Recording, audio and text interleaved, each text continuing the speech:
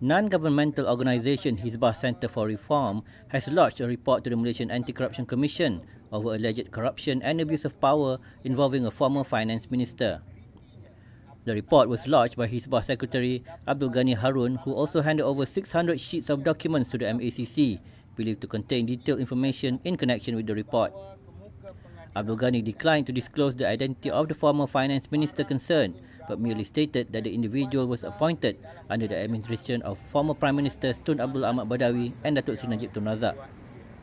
According to him, the individual had also controlled one of the largest government-linked companies in the country with a surplus of over 1 million ringgit. Institusi SPRM bahawa ada laporan yang telah dibuat, maka dikesampingkan pada zaman pemerintahan Abdul Ahmad Badawi dan Najib Tun Razak,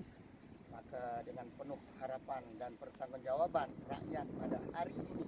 menuntut supaya diberi pengadilan juga kepada mereka yang melakukan kesalahan seperti penama yang akan dokumen yang diserahkan, maka dia juga perlu diadili.